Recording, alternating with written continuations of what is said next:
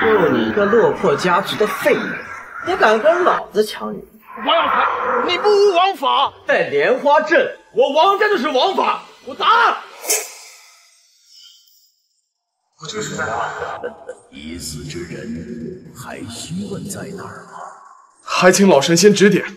从今日以后，我龙少天定当以老神仙唯命是从。与我有缘，我今日传授你金乌秘术与黄气之术。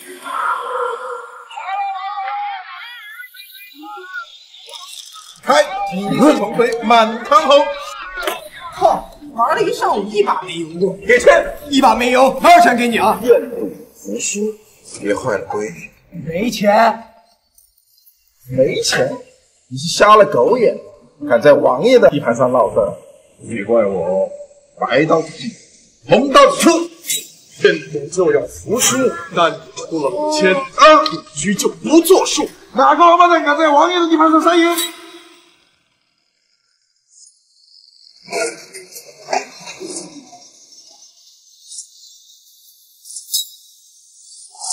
小子，有本事留下名字，王爷找人弄死你！告诉你的主子，叫他小心。我龙少天回来。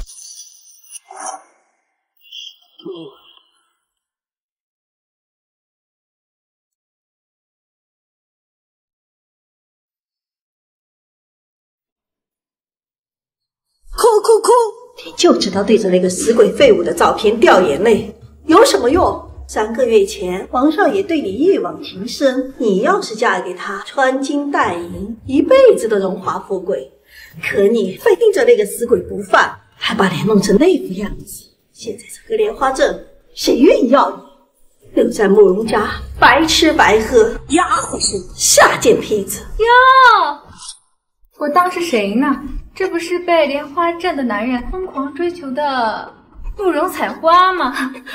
哦，我忘了，那都是之前的事儿了。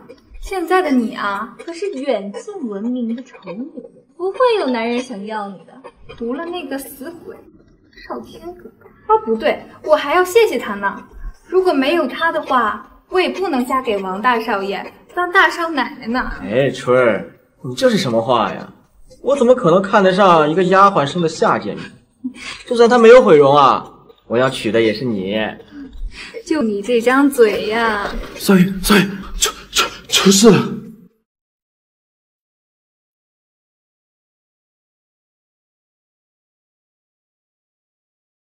少爷，出事了！龙少天，果然是你！你竟然没死！王耀才，你的手是残废了吗？你什么意思？如果你的手没有残废，那么你为什么会像一个畜生一样用脚开门？龙少天，你不过是莲花镇的一个废物少主罢了，竟敢拿小爷我寻开心！我看你真是活够了！我能杀你1次，也能杀你第2次！看来你的手的确是废了，那小爷我就原谅你刚才的所为。龙少天，别以为学了几个三脚猫公子就了不起！我告诉你，在莲花镇，我们王家才是永远的天！限你5日之内滚出莲花镇，否则吃不了兜着走！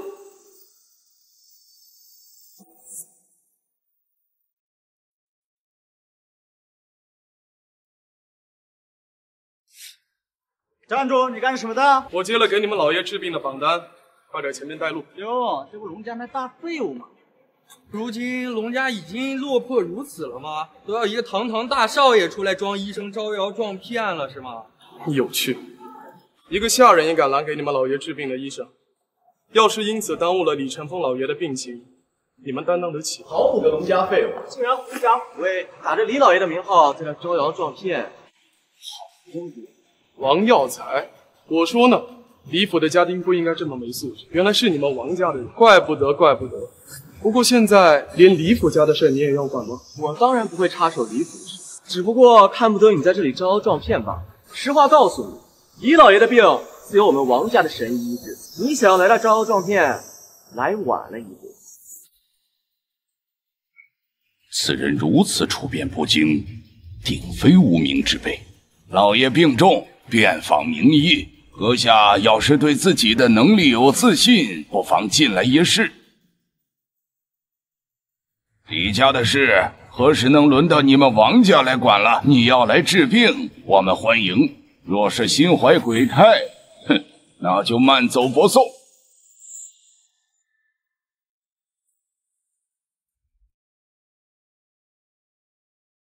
哼，那就慢走不送。老天呐，你一个人势单力薄，纵有奇术傍身，也难以对抗整个王家。你应该选个帮手。可是师傅，目前眼下整个莲花镇都是王家的天下，有谁愿意帮我？无妨无妨，镇中的李家虽然在但李家在外面光有产业，王家根本比不过他们。你们把这个乳臭未干的小孩调来，是在羞辱我吗？然后他那副样子，金玉其外，败絮其中，根本就不懂医术。我也是奉命行事，接了榜的人都该请到府里，这是礼数。老爷已经准备好了，您打算什么时候开始？好，我就让这个乳臭未干的小孩见识见识。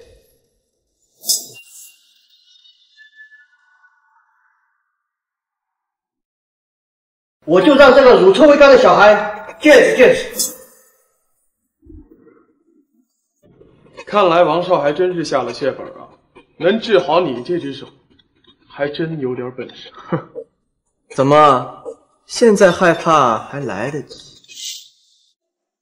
这要是王家的人不能治好，那我岂不是要命？所以你在行动之前，要试探王家的医生究竟有几次。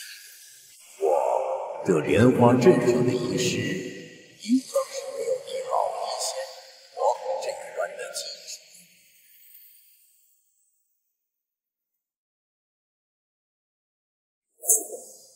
怎么现在害怕还来得及？我怕再弄废你一只手。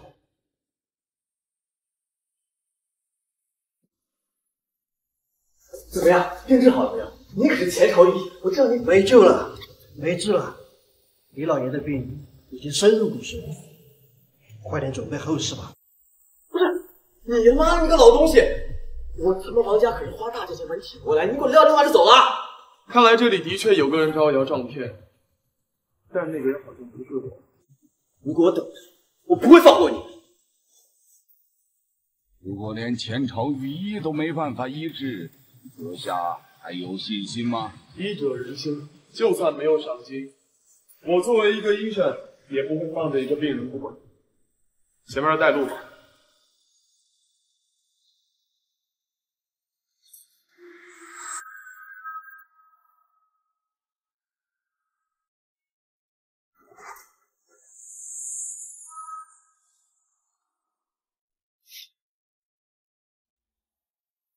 没用的东西，连御医都治不好的病，还不快去请更好的大夫来！夫人，您最近是否夜里多梦盗汗，心口还时常绞疼？你怎么会知道？你连我的脉都没号过。医者讲究望闻问切，号脉只是手段其中之一而已。待我治好了老爷的病，再来为夫人排解。神医，请救救我家老爷，多少钱我都愿意给。夫人，快请起，我来此就是为了这件事儿。让我们先看看老爷的病吧。我家老爷还有救吗？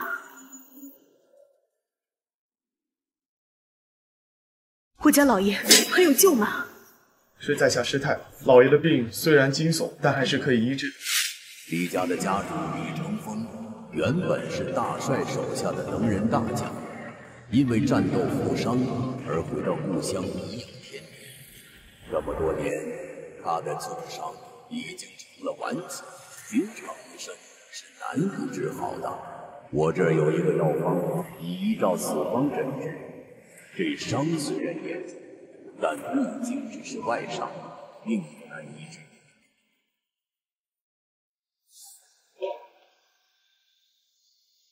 李老爷，您大病初愈，不能下床走路。这点小事不足挂齿，你救了我，我一定要酬谢你的。只要你能提出来，就是上刀山下火海，我老李也绝不推辞。不瞒您说，我还的确被事所困。我原本是这莲花镇的农家少妇。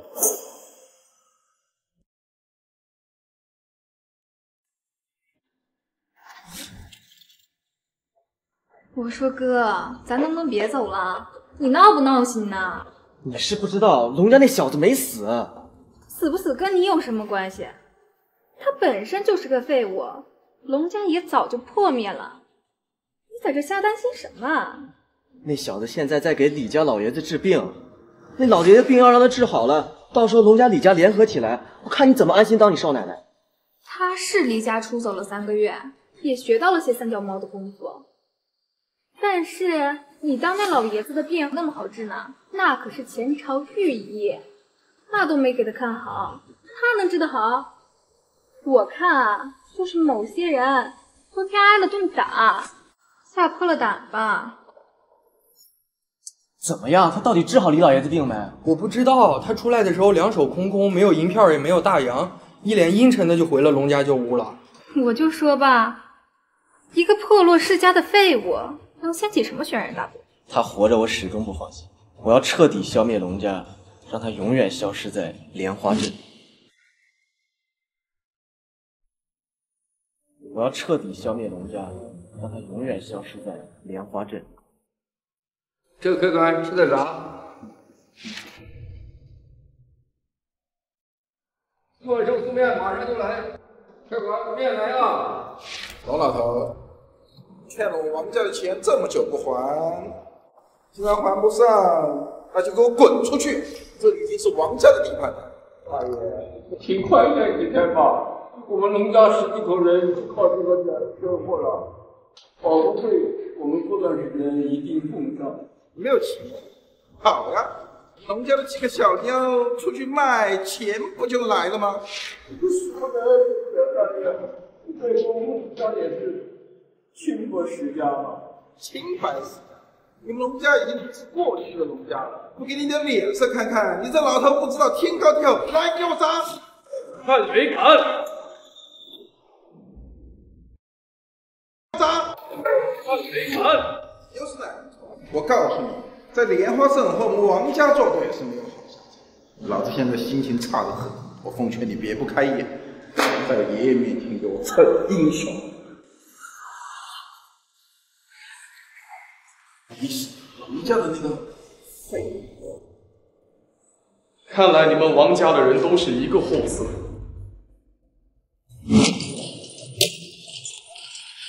以后你们王家的人敢出现在我面前，我见一次打一次。少爷，真的是你吗？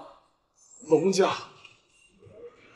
怎么沦落到这般田地？少爷，老爷去世后，少爷一夜失踪了。3个月来，王家不择手段骗去了龙家的财产，就剩这家面馆。王家隔三差五骚扰我们只能露宿街头，连祖屋都没法回去住了。快起来！你放心，如今我回来了，你们就不会再受到别人欺负了。我要让王家对龙家做的事情100倍奉还。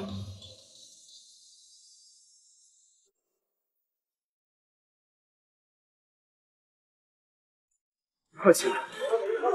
你放心，如今我回来了，你们就不会再受到别人欺负了。我要让王家对龙家做的事情100倍奉还。废物！你们一个个那么多人，王家平时供你们吃香的喝辣的，要钱给你们钱，要女人给你们女人，怎么一到关键时刻屁用都没？那龙少天不知道用什么邪术，邪门的很啊！今天我们连出手的机会都没有，就被打得落花流水，最后差点连命都没有了呀！师弟，那你们怎么不早点去？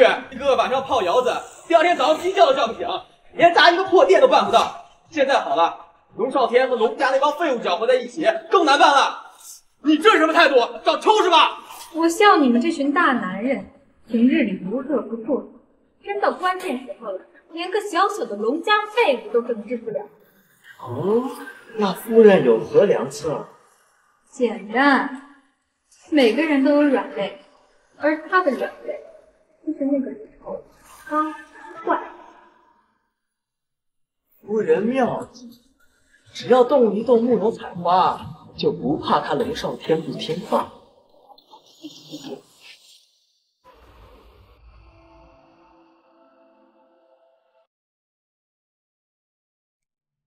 只要动一动慕容采花，就不怕他龙少天不听话。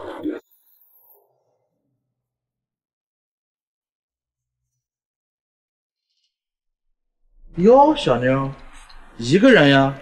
来陪爷耍耍。你要干什么？这不是慕容采花吗？你真当自己是3个月前的莲花镇第一美女吗？现在的礼就算送给爷，爷也没那个兴致。但我这儿有个你想知道的消息，你想听吗？住口！无耻混蛋！再不滚，我将叫人了。好，好，好，你这不懂事儿的小妮子，你知道前段时间龙家面馆的骚动吗？你猜那人是谁？少天哥哥。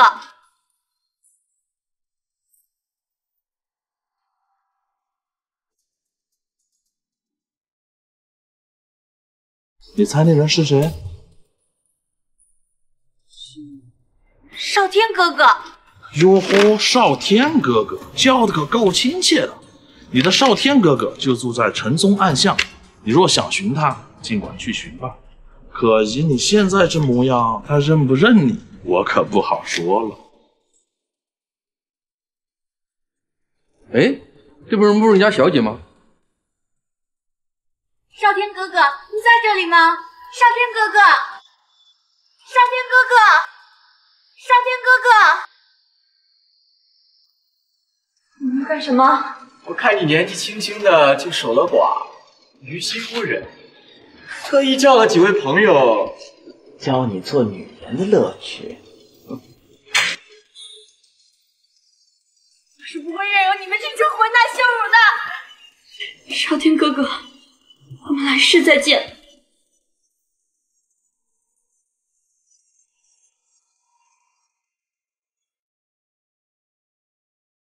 少天哥哥，我们来世再见。少天哥哥，别看我的脸。你们打算谁先死？王家不是很嚣张吗？现在我废了你的腿，抽打你的脸，你叫啊！救我！你找人杀了我呀！无所不能的王大少爷！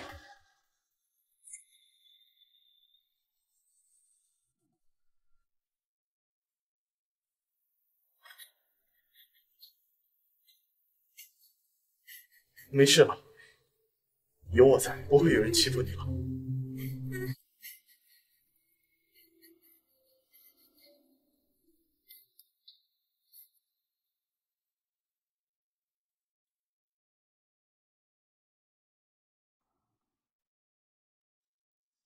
慕容小姐，你受委屈了。龙伯伯，少天哥哥他真的回来了吗？真的回来了，你抬头就能看见他。不能让少天哥哥看到我现在的样子，我现在太丑，根本不配做少奶奶。龙伯伯，我求求你收留我，哪怕做一个丫鬟也好，只要我能留在少爷身边。快起来，快起来！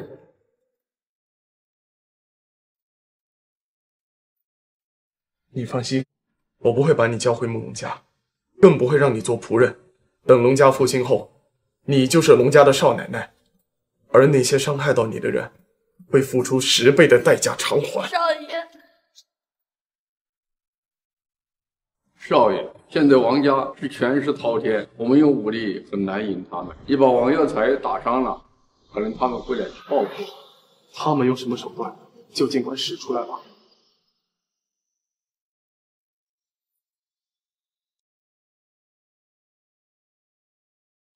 他们用什么手段，就尽管使出来吧。天化日之下，强抢民女。龙家虽然破败了，但也不至于堕落成这个样子吧？强抢民女，是王耀才带人想要强暴他，我出手相救罢了。你们慕容家一上来就这么不分青红皂白，我看这其中也有不少你们的功劳。就他，现在一个丑八怪的样子，你问问现在整个莲花镇还有哪个男人愿意要？分明就是你不服清平皂白，打伤了王耀才，还强征了我的女儿。龙少爷还真是不挑呢。也对，龙家已经破败到这个地步，也不知道还有哪位小姐愿意嫁过来。我看呀，这丑八怪配着废物，还当真是天生一对。少在这里给我兜圈子！你们惧怕我，不敢与我起冲突，便想伤害才华。我告诉你，你们做的一桩桩、一件件事儿，我可都记着。到时候，我要你们100倍奉还。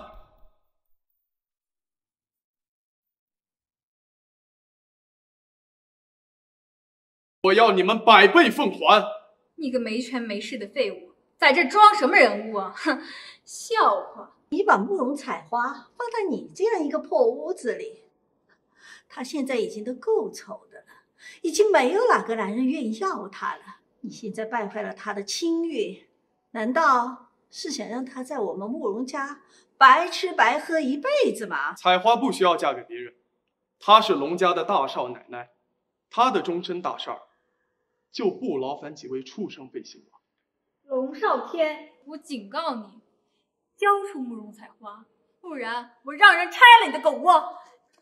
是你们指使王耀才把我骗出来，想要强暴我的。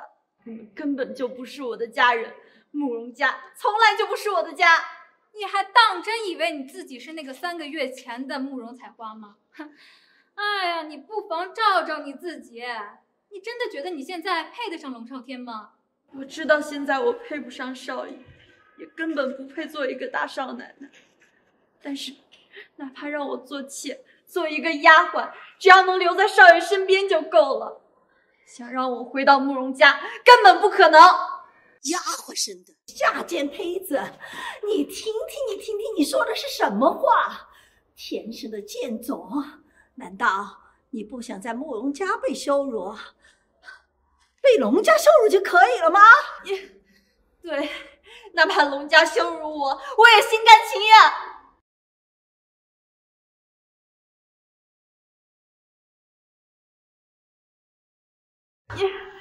对，哪怕龙家羞辱我，我也心甘情愿。我们不妨打开天窗说亮话。慕容采花容貌尽毁，她对你们已经没有用处了。你们这么一而再再而三的针对她，我知道是为了报复我。到底要我做什么才能放走她？这是什么？慕容采花的卖身契。真有意思，我真的很想知道，还有什么事儿是你们做不出来的。大洋3000元，慕容采花就是你的，和慕容家再无瓜葛。你别用这种眼神看着我，我只不过是让他和他妈妈回归一样的地位而已。怎么拿不起啊？天下这么多妓院，总有它的好去处。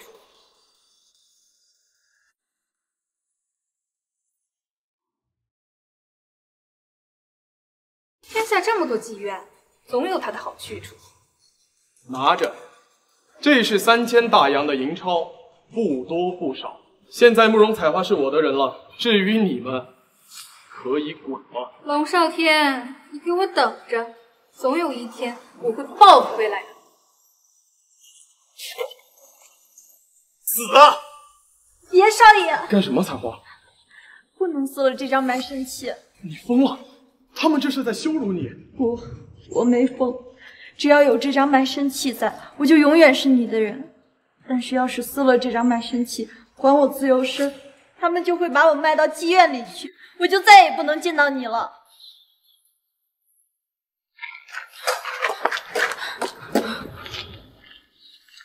慕容春，你好狠毒！这笔仇我记下了。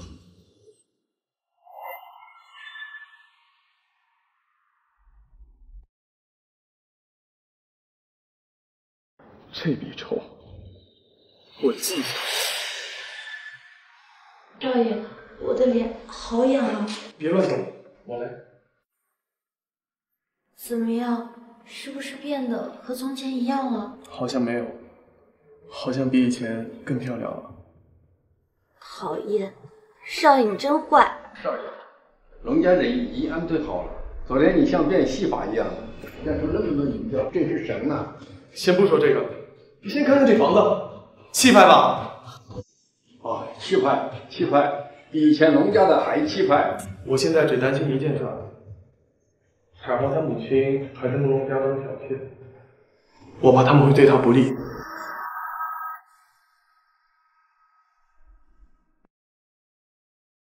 彩虹她母亲还在慕容家当小妾，我怕他们会对她不利。这不好啊！不会是王家的人又来找事了吧？莲花镇最大的家族李氏家族往这边过来了。是我老哥哥来了，快请他进来。龙老弟，听说你把王家那个杂碎打得满地找牙，嘿，真他娘的痛快！那不过是件小事罢了。哈哈哈哈！装修的工价我都给你带来了，你明天就可以开张了。开业？开什么业啊？龙伯伯，我忘记跟您说了，我打算开一间药堂，叫圣光堂，就以此为根基，打算一点点吃掉王家在镇中的势力，最后将王家赶出莲花镇。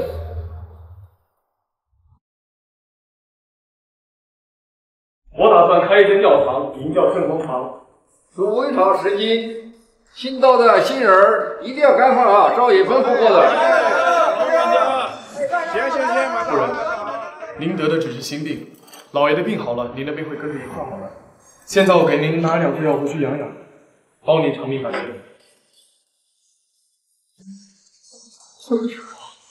少爷是一个小乞丐，看起来很严重的样子。7步蜈蚣多，这个乞丐身上的毒是刚刚被人强行灌入的，看来有人在给圣光堂这个下毒为药。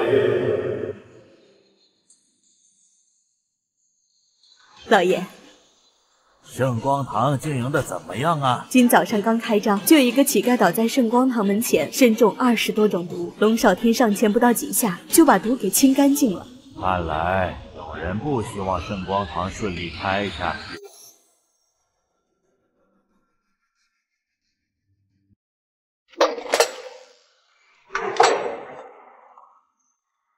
看来那位前曹御医的药还不错，你恢复得挺快。龙少天，你别以为之前的事就这么算了，你迟早要跪下来求我。你们龙家这宅子也太破了吧，我家狗都不住。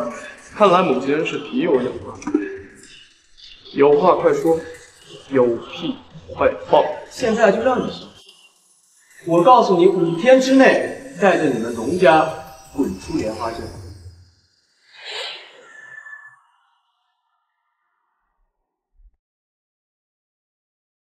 滚出莲花镇，否则我就让你们所有人连滚带爬着出去。什么？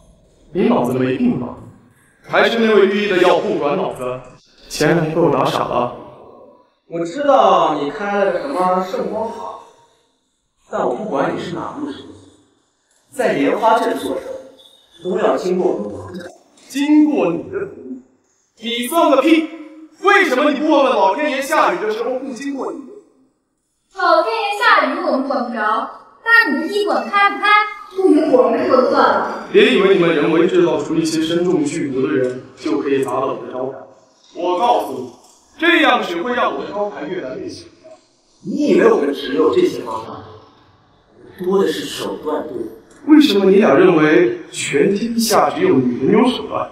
我告诉你，老子今天就算把天掀了也不怕！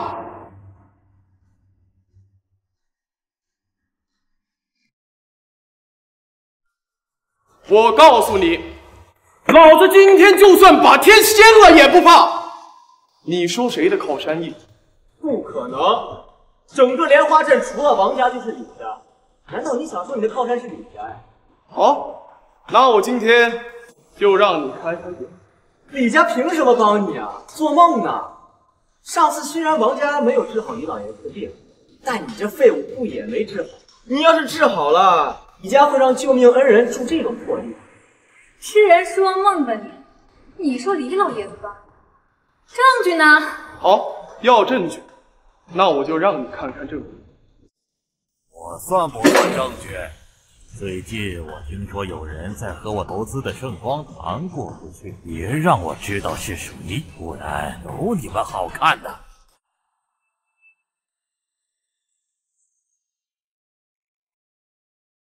你一遇到事儿就在这来回走，你烦不烦啊？我烦不烦？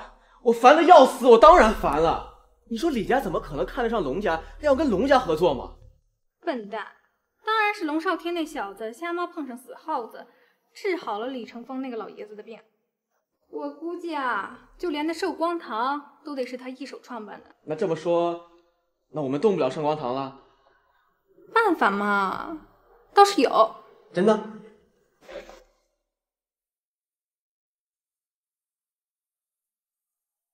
妙啊妙啊！这一次我看他龙少天怎么办。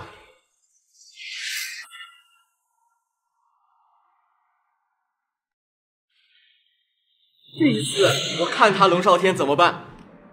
老子，什么事啊？看地下挂号。挂号？挂什么号？我们当家的昨天吃了你们卖的假药，现在还卧床不起呢，赶紧赔钱！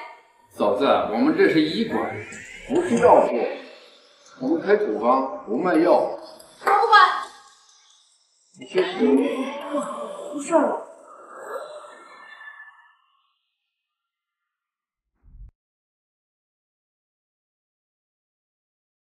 林伯父，出事了！出什么事儿？是这样的，我今天接到镇上20多家人投诉了，他们说是吃了我们圣光堂的什么十全大补丸，就变成这个样子了。十全大补丸？我怎么不知道这事儿啊？我也不知道啊。这不是明摆着吗？王家肯定是布置这些人来，故意给我们添乱的嘛。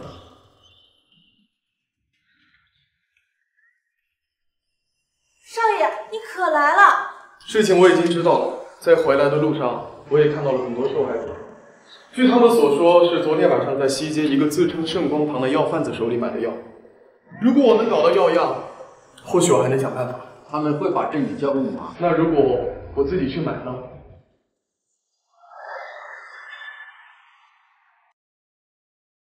他们会把证据交给你吗？那如果我自己去买呢？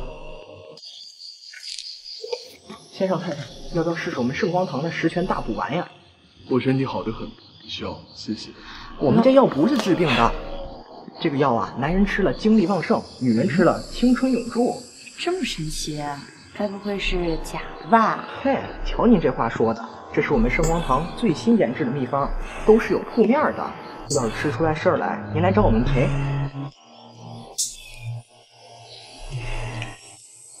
好吧，那给我拿一副，如果还有需要的话，我会再来。是癫痫，这东西大量摄入会让人神志不清，甚至昏迷。难道这就是他们中毒的真相？我想应该是。那少爷现在怎么办？当然是引蛇出洞。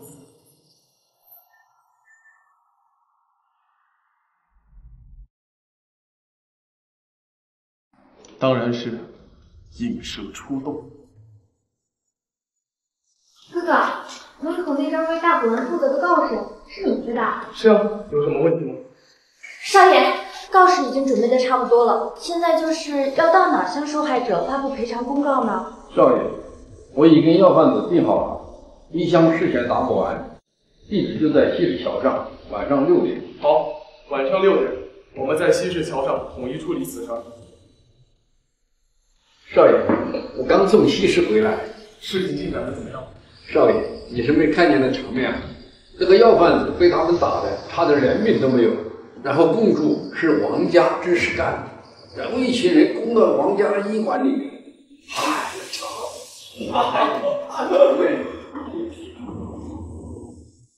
菜花，怎么了？莫让老爷寿宴。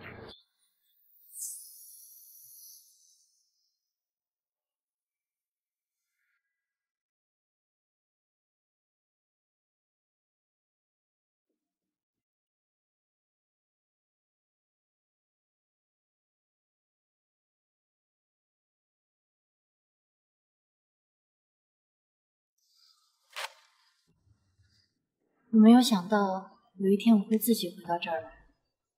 采花，别担心，这一次有我在，他们不敢拿你怎么样。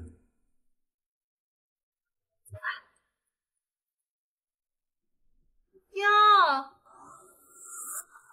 这不是龙家的废物和他的丫鬟吗？这里恐怕不是你们这种人该来的吧？对呀，你们应该住在像狗窝一样的农家里，而不是出现在慕容老爷的寿辰上。承认，我肯定不如你们二位人。刚刚还不是因为卖假药被群起而攻击吗？相比起你们二位，你们才比较有名才是。你给我等着，龙少天，一会儿宴会上要你好看。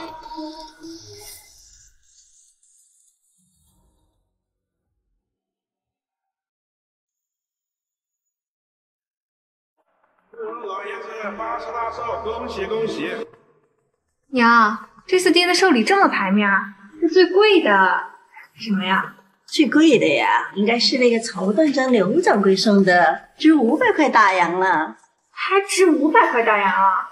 我们这药材送的可是价值1000块大洋的金银珠宝。岳丈大人，这是小婿的一点心意，不成敬意，愿您寿比南山。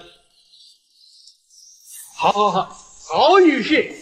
龙少天，虽说你们龙家已经落魄了，但是这该有的礼数还是要有吧？你又送些什么呀？少爷，不好了！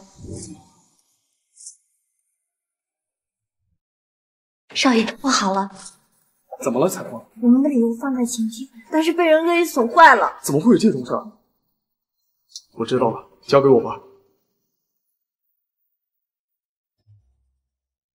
慕容老爷，我今天准备的寿礼是千金难得的珍品，可不是什么珠宝之类的俗物能比。哼，龙家已经破烂成那个样子了，连个像样的房子都没有，更何况什么珍品？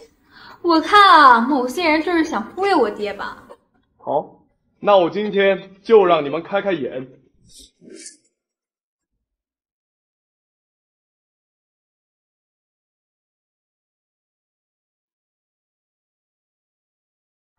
好，那我今天就让你们开开眼。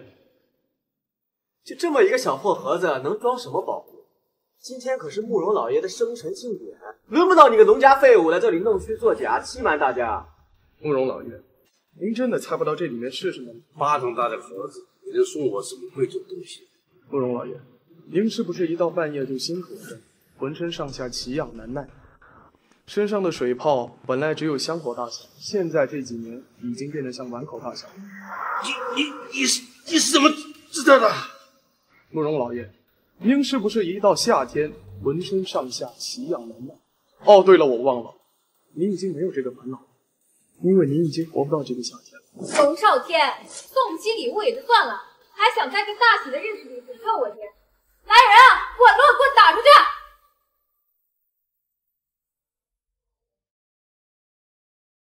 龙少天，你送不起礼物也就算了，还想在这大喜的日子里诅咒我爹！来人啊，滚乱，给我打出去！慕容老爷，这是我特意为您炼制的金丹，不但能够治好您的病，还能够让您延年益寿。岳丈大人，这小子话可不能信啊！老爷子您千金之躯，怎能随便服用他一个外人供药？是啊，爹，这小子不过就是个废物，他哪里懂什么医术吗？再说了，这药里有毒，你可就惨了。我自行我自清楚，你们不用多管闲事。来呀，龙家废物，谋杀慕容家家主，别让他跑了！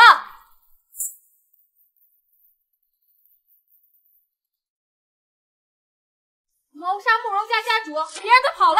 少爷，我怕。不用担心，相信我，不会有事。好了，老爷醒了，老爷醒了。要不是龙寿出手相助，老朽就命不久矣。不敢当，只是晚辈的一片心意罢了。毕竟珍珠宝石再珍贵，人若是死了，便什么也没有。免救老朽一命，老朽自认图报。来人送酬金1000，答谢这位神医。使不得，唯医者为悬壶济世，不是为了钱财。若慕容老爷真的想要酬谢的话，在下倒是有一个不情之请。请说。我想要您的小妾。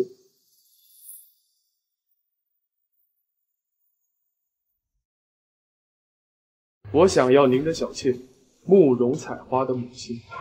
这倒不是难事，不过她年老色衰，你要她也没用，不如在舞上选上20位美女，一并给你送上，才对得起你救命之恩。不必了，慕容采花只是急切想与生母团聚罢了，我只是成人之美。小女生性顽劣，前不久惨遭毁容，这其实就不知野到哪里去，谁你知道她的下落？慕容老爷，您当真不认得我身边这位女子是谁了？确实有些眼熟。她就是您的亲生女儿慕容采花，您当真是一点都不认得？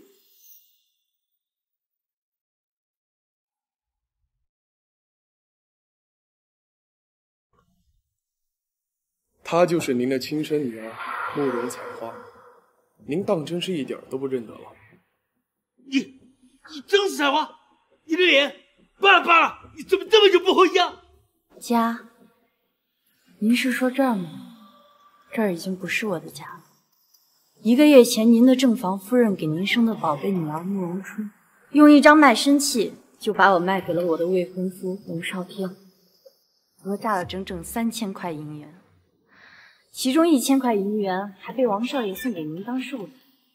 所以现在我是龙家的人，跟慕容家没有半分关系。爹，她根本就是一个当丫鬟的贱命，当不了什么千金小姐。你这个孽畜，怎么这么多一姐姐？她已经毁容了，你难道还要留在家里白吃白喝吗？气死我了！你说什么话？这是我的女儿，你打是打？我愿意打，手心也是肉，手背也是肉。什么手心什么肉？是肉啊！今天我到这儿来，一是为了接走我的亲生母亲，2是为了当着诸位的面宣布，我慕容采花从此以后是龙家的人，跟慕容家没有半分瓜葛。想不到这个女人毁容是装的，我趁乱把她绑起来见我，重重有赏。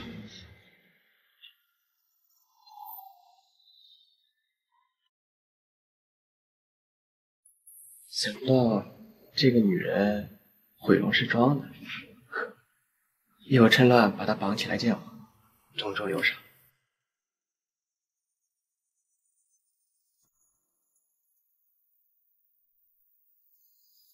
我们家少爷想请你去他家做个客，怎样？赏个脸呗。我请到你们不要乱来啊！现在我是龙家的人，全镇都知道。你们要是敢动我，龙家绝对不会放过你们的。你这个死贱货，好好大小姐不做，卖身给人当丫鬟，走的。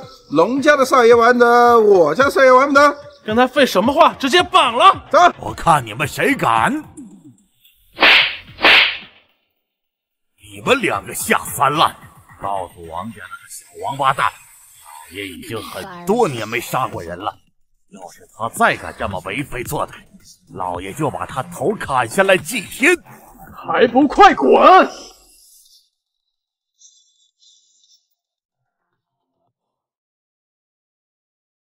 还不快滚！什么玩意儿？要是老子年轻那会儿，一枪一个崩了他狗娘养的！感谢老兄出手相助，老兄威风不减当年。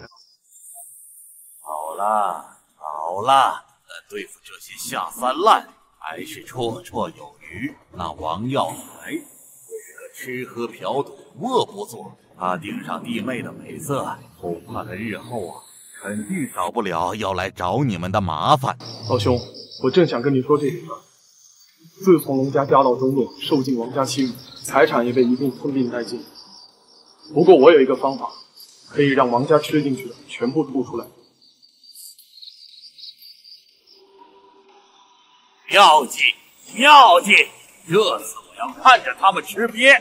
王耀才啊，王耀才，你欠我们龙家的，终归是要还回来。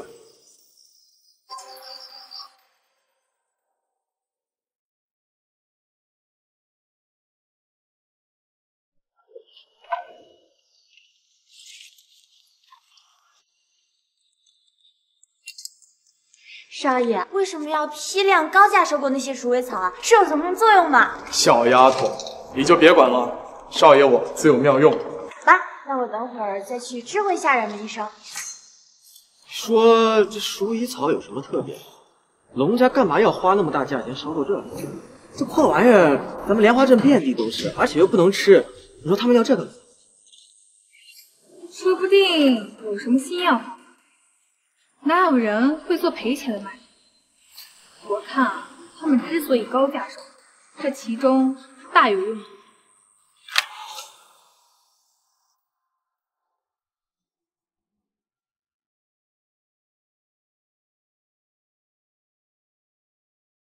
少爷，按照你的吩咐，已经把消息散布出去了。这两个人敏感多疑，你安排几个托演戏，让他们安了这个心。看来这传言是真的，这小子确实在收鼠尾草。我今天派人打听，这小子不知道在哪儿又整来一个秘方，说能包治百病，这主料就是鼠尾草。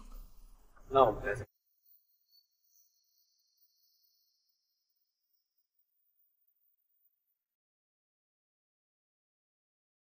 龙伯伯，我猜您最近能喝一顿好酒。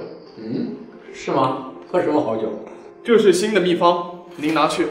哎，不够不够，少爷，这事关龙家的秘密，你还是收着吧。我就是要您拿着它到莲花镇最大的酒楼去宣扬，这是圣光堂的新秘方，到时候自然会发于上公。可是酒楼鱼龙混杂，万一有个闪失，把秘方泄露了怎么办？龙伯伯，我就是要您把它泄露。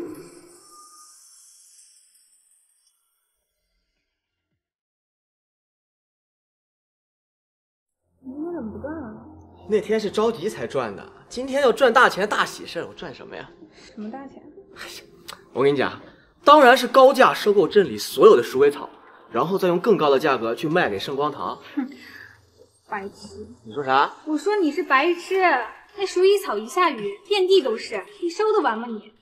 挣什么钱？少爷少爷，龙家的管家在酒楼里喝多了，说圣光堂最近新研发了一种神药，龙家马上就要赚发了。这才是我要的，快把龙管家请过来，再订一桌上好的酒席。你疯了，龙家可是咱们敌人。你个傻大粗啊！这鼠尾草啊，咱们得高价收，有多少收多少。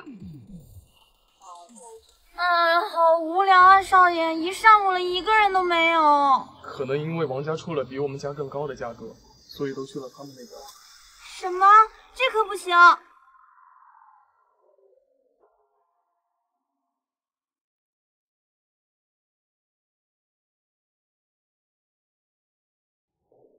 少爷，王家正在收购鼠尾草，比我们的价格高出了3倍。真的是他们搞的鬼！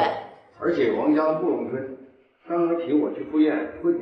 哈哈，龙伯伯，你尽管去赴宴便是，但去之前先去一趟镇上唯一的银号，那银号是李家的产业，你去将这封信偷偷交给掌柜。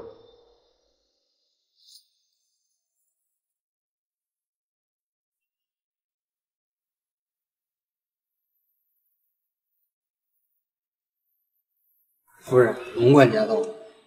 龙管家来了，快有请。哎呀，龙管家来了，快快快，坐坐坐。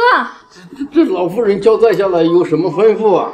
哎呀，这不就是最近怠慢了龙家，就想致个歉嘛。来来，再喝一杯，再喝一杯。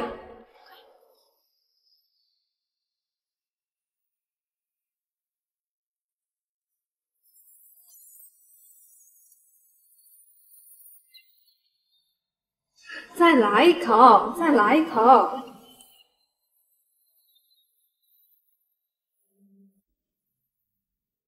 来喝嘛，喝嘛，喝快！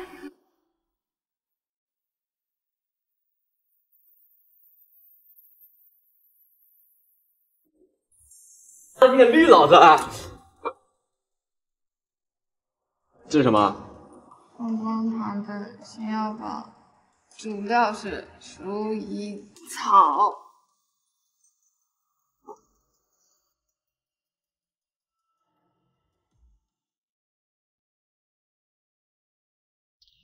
少爷，少爷，对不起，少爷，昨天我到王家喝酒，把你给我的那个秘方给弄丢了。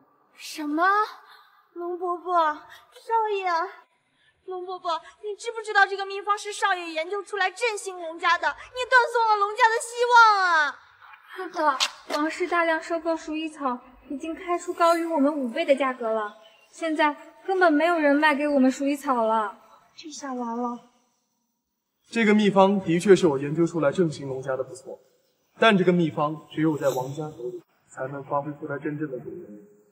这会儿应该差不多了。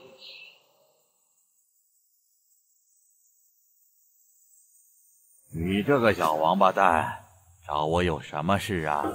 李爷，您这是什么话呀？我今天找您来是有一桩大生意。哦，狗嘴里今天怎么吐出象牙了？我想请您的钱庄啊，借我10万块大洋。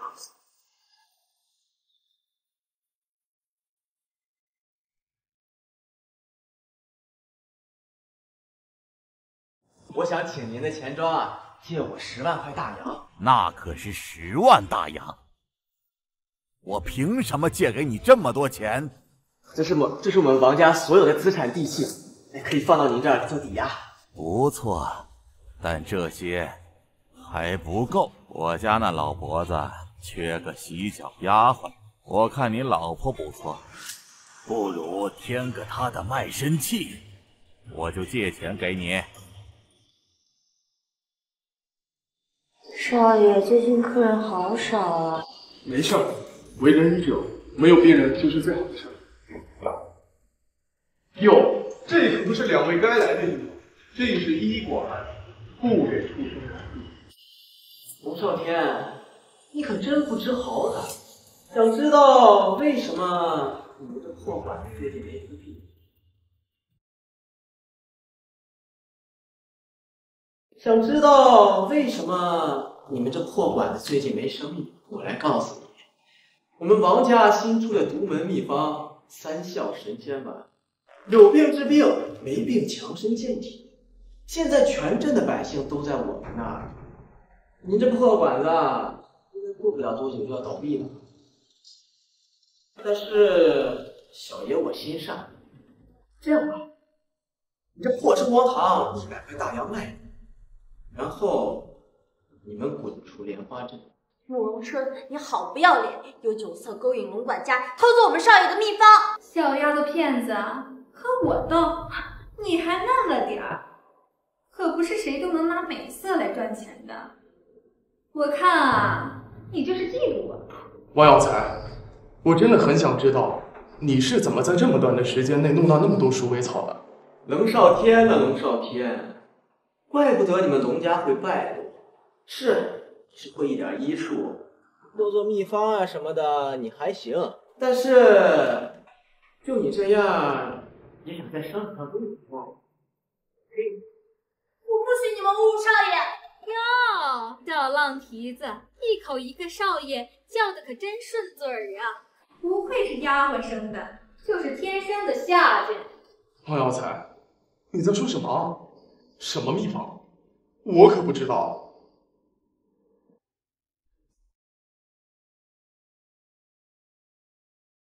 王耀才，你在说什么？什么秘方？我可不知道。那个寿光堂秘方，不是你们要和我们王家竞争的吗？我龙少天就是个落魄的废物，只会写点药方，生意场上的事儿，哪敢跟足智多谋的王公子竞争啊？那你高价收购鼠尾草？你说那个是因为最近采花憔悴了很多，我就给他买一点鼠尾草泡澡来保养肌肤。你瞧，这不比你们家那个脂粉疙瘩强太多了。包治百病，强身健体，那可是你们管家亲口跟我说的。王夫人，这话你也信啊？那你可真是太单纯了。少爷，少奶奶大事不好了呀！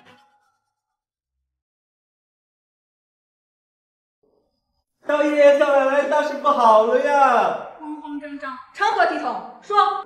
咱们家卖出的蛇蝎丸全都被退回来了，店铺里堆满了剩下的蛇蝎丸，打折都没人要啊！龙少天，你小子敢投医我！奇了怪了，我又什么都没做。难不成你们在偷听我们圣光堂的内部消息？王耀才，你借去的10万大洋什么时候还呢？李爷，您再宽限我几天，我凑够钱，我一定马上还给您。哼，宽限？你当老子是庙里的和尚，那么好说话吗？给我把人带走！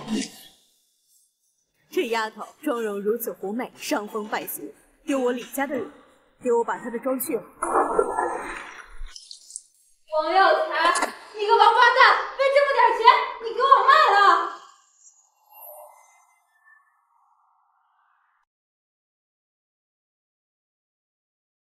王耀才，你个王八蛋，为这么点钱，你给我卖了！没规没矩，张嘴！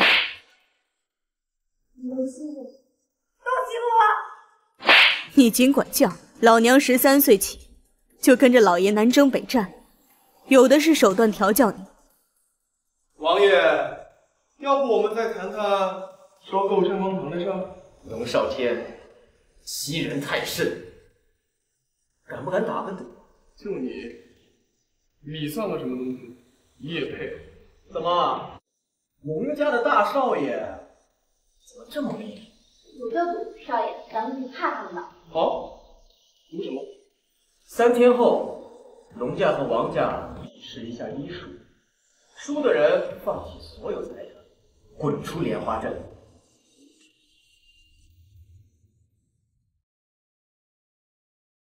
输的人放弃所有财产，滚出莲花镇。你敢吗？我的采花都说不怕，我有什么不敢？3天后，地点就在圣光堂，病人王家找李老爷子做裁判，公平公正。好，3天之后就是你的死期，等着。我随时恭候。你怎么就让我走了？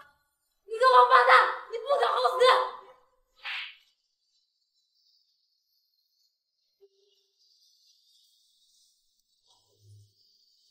你走吧。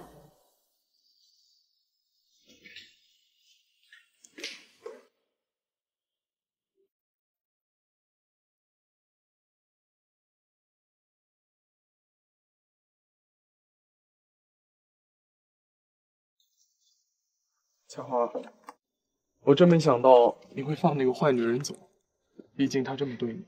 其实我根本不想原谅她，但是现在正是少爷和王家对决的关键时候，我怕留下她对少爷不利。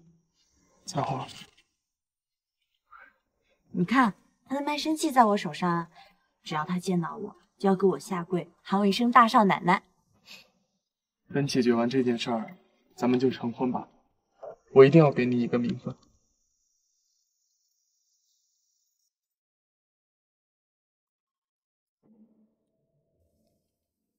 这什么意思啊？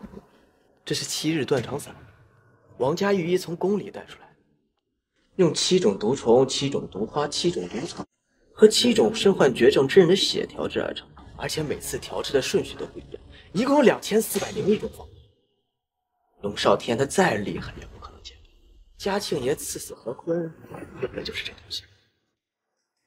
你什么意思啊？你什么意思啊？我什么意思？难道你要一辈子当他慕容采花的使唤丫鬟吗？别忘了，可是你找人强暴他，还把他送去妓院呢。那不还有你的一份儿？是啊，但我没签卖身契啊。况且我这儿有配套的解药。你放心，毒发需要7天，3天之后，龙少天带着龙家滚蛋，我自会把解药给你，你自己考虑吧。少爷，刚才手下来报，王家刚起来的御医被王耀才认死在王家。他会不会是想嫁祸给我们？他就是没有足够的把握能够战胜，准备和我们鱼死网破。现在这知道解药的御医已经死了，这最后一份解药也被我给毁了。龙少天呀，龙少天，我看你这次怎么赢！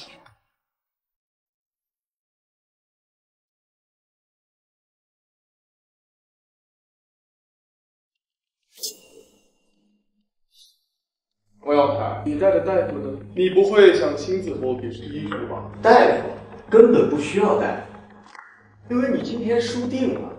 我要亲眼看着你滚出莲花镇。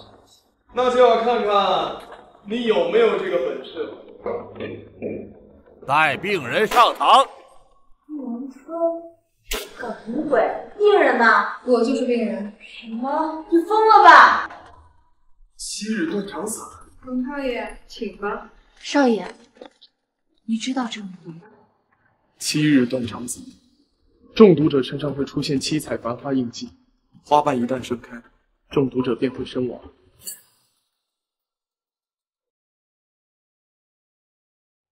少爷，你知道这种毒？昔日断肠散，中毒者身上会出现七彩繁花印记，花瓣一旦盛开，中毒者便会身亡。少爷既然知道这种毒的名字，那一定知道它的解法吧？此毒由7种毒虫、7种毒草、7种毒花，还有7个身患绝症之人的血调制而成，而且每次配出的顺序和材料都不一样。就算我知道了所有材料，也需要2401种方法。一旦试错一次，他必死无疑。那就是说，我们没希望了。对不起，彩花，如果你愿意的话，我可以带着你到李天涯，只是再也无法回家了。没关系，少爷去哪，采花就去哪。我只是没有想到，像慕容春这么自私的人，竟然会对自己下这种狠手。自私？彩花，你提醒我了，我们还有一线希望。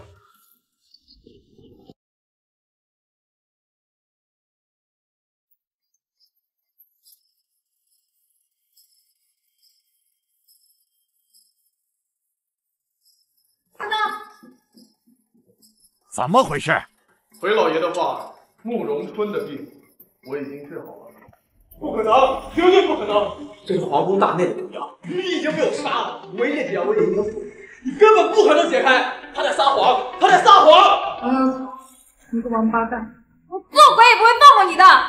所以做鬼的钱。拿水来。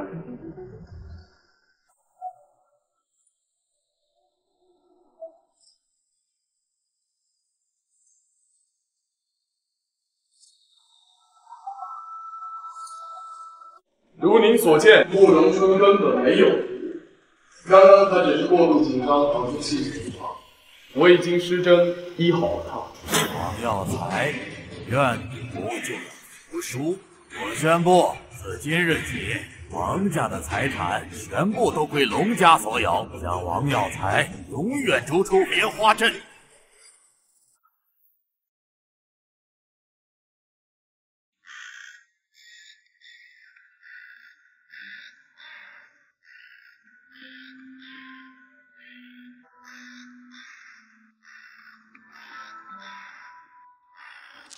你为什么还不走？王家所有的财产已收归完毕。作为老爷夫人的下人，我会永远留在龙府，伺候少爷少夫人。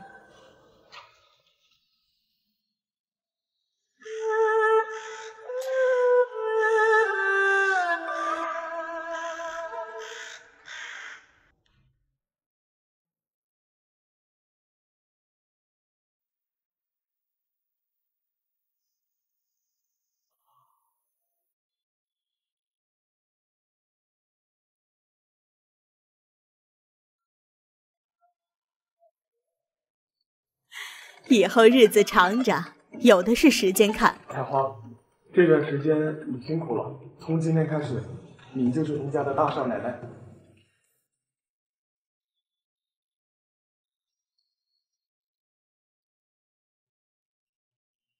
以如今龙老弟的身份相邀，弟妹大婚8方宾客，莫看不来。弟妹何必委屈自己，草草操办呢？